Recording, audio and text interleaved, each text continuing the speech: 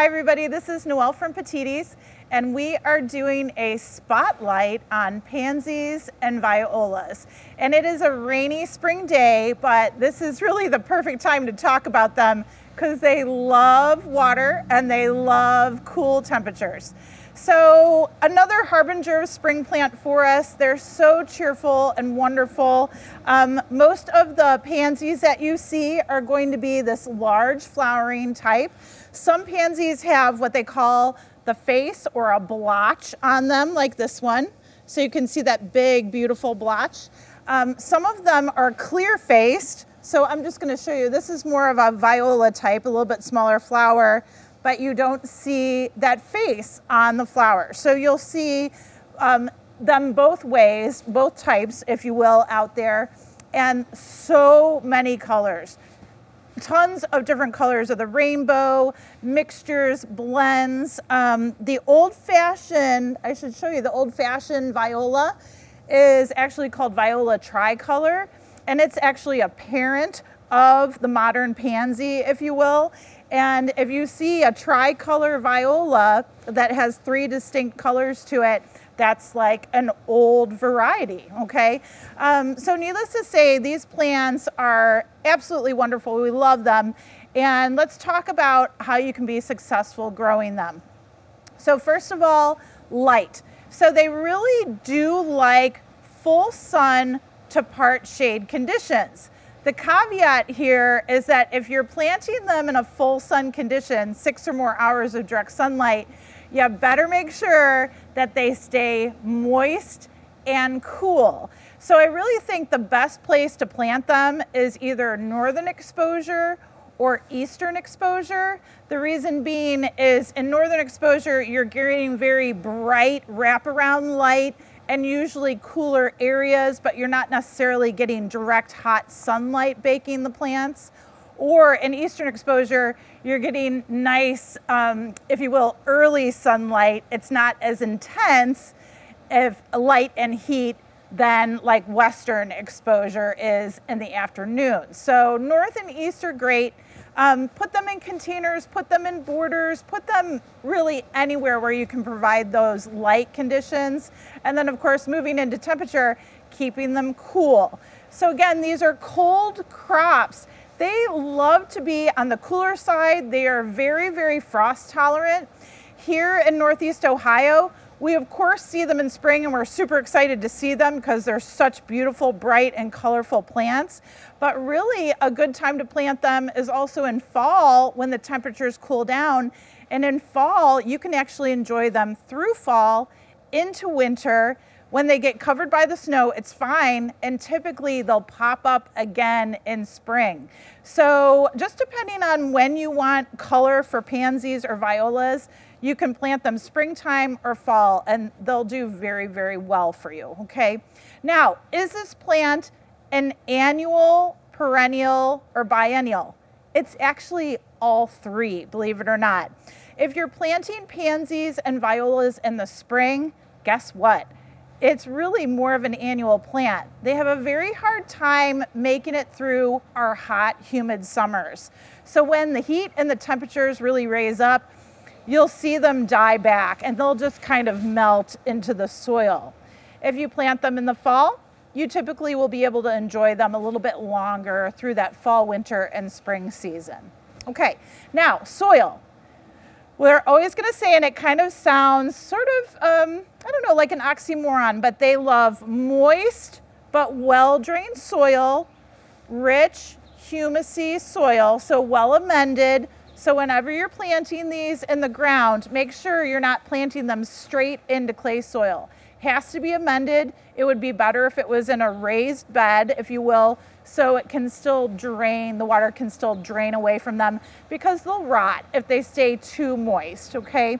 We love planting them in containers, of course, because you get better drainage, usually in your potting mixtures, and of course with containers with drainage holes so they'll drain out. So keep that in mind. Fertilizer with these guys.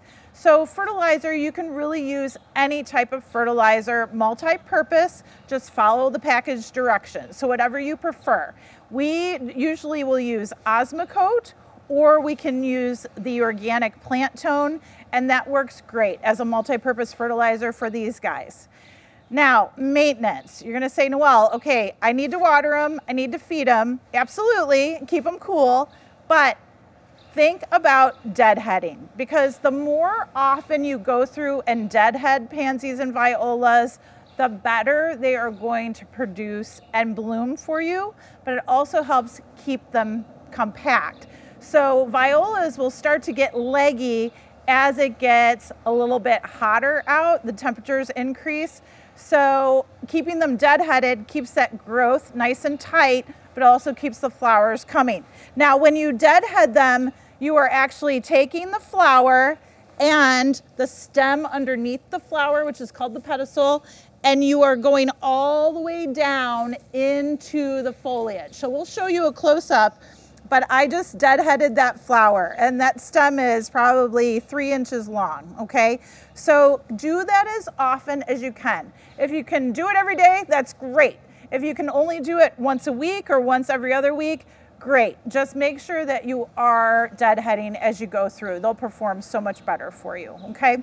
As far as division is concerned, you can divide them up. If you're purchasing, pansies in a market basket, believe me, you can go through and divide all those individual plants, plant them however you want to. If they're continuing to produce for you, so they're kind of performing like a biennial, which means it goes through 2 years to complete a life cycle, then that's okay. You can actually divide in the fall. So spring bloomers, we tend to divide in the fall, okay? So just keep that in mind, opposite season that it blooms.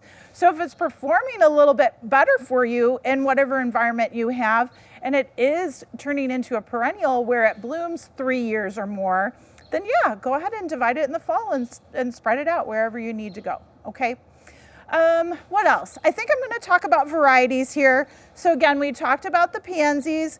This is Viola watrackiana, and that is basically, it's a hybrid pansy. It does have a little bit of the old-fashioned Viola tricolor as a parent, okay? And it has a couple of different varieties. So it's definitely a hybrid plant.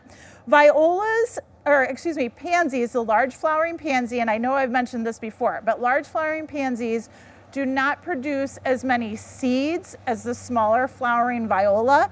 So you see these reseed every once in a while, but it's not very common for them to have them come back in the garden, okay? Now, the small flowering viola, and you can tell there's lots of different varieties and colors and so forth.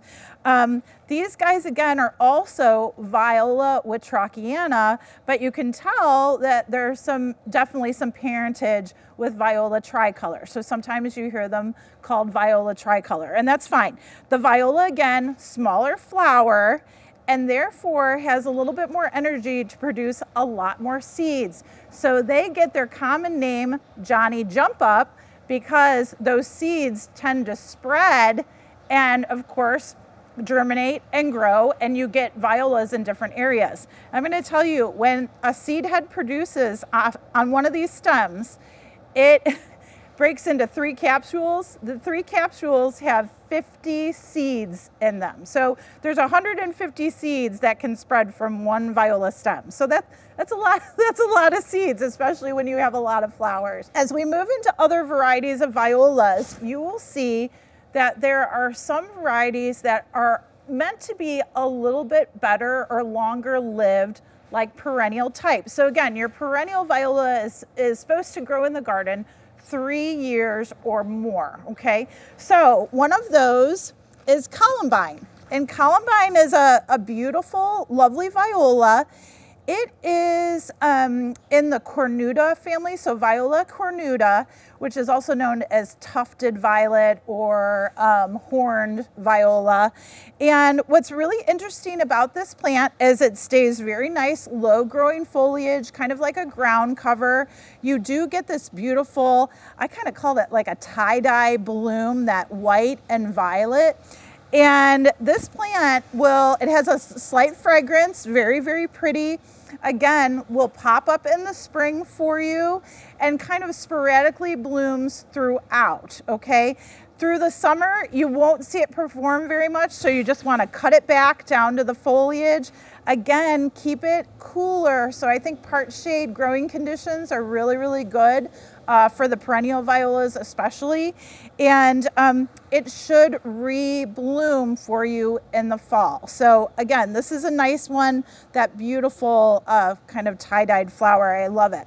Okay, now there are hybrids to these perennials again. So there's more crossbreeding happening, and what happens is they're trying to develop a better, more heat tolerant variety, longer blooming variety. And so we come into the Starry Night series, or I shouldn't say Starry Night, it's Celestial series, that's what it is, okay?